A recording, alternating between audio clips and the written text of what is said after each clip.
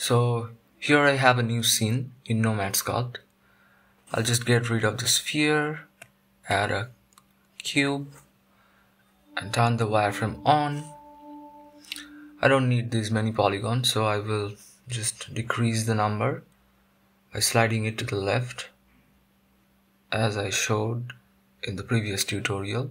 I'll go all the way down to, how about 2? Yeah, I'm satisfied. So let's just click on validate and we have our cube.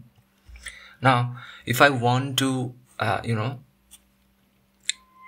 more subdivisions like so, you see the edges are turning round. I don't want that. I want the edges to be chiseled but not razor sharp. So how do I do that? Let's undo. It's really simple. All you have to do is manipulate the edges like so.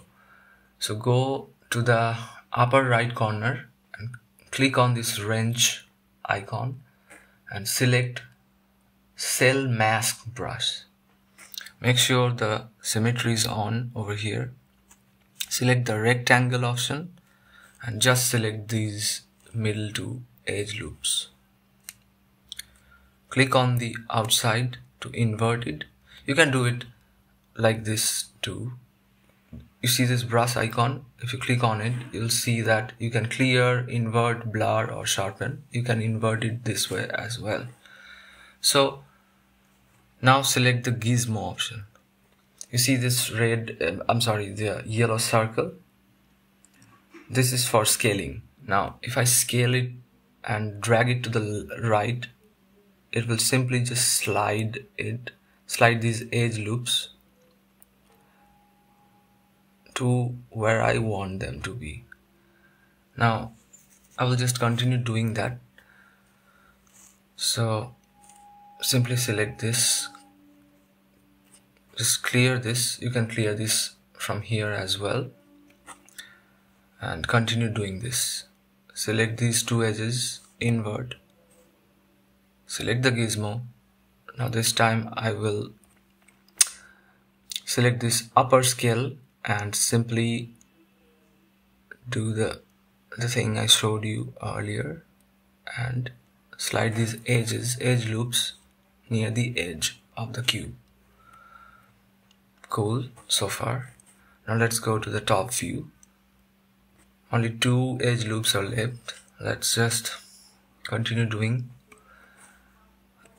Clear the mask, select the mask, invert them, select the gizmo, choose this one, the scale one, and slide them like so to the edge. Cool. Now just clear the mask. So now we have a cube and it has like edge loops near its edges. Now if I subdivide it like so, you see how the edges are chiseled now?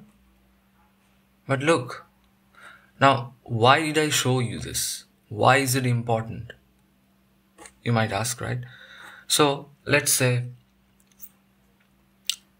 I just go over here and add a default cube like so and validate it, and simply add by just drag it over here to the left. And now this is the cube on the right I just created with the low poly one, and this one on the left is the new one with a lot more poly count, higher poly count, right? So just turn the wireframe on. See how many polygoons. All these are really not necessary. If I subdivide it now, you'll get this almost the same result. You really can't tell any difference. It's hard to distinguish. But you see all these polygons of the left cube on the left hand side, these are redundant. You don't really need them. So you can maintain the low poly and get that polished look at the same time by using the strategy I just showed you. Thanks for watching.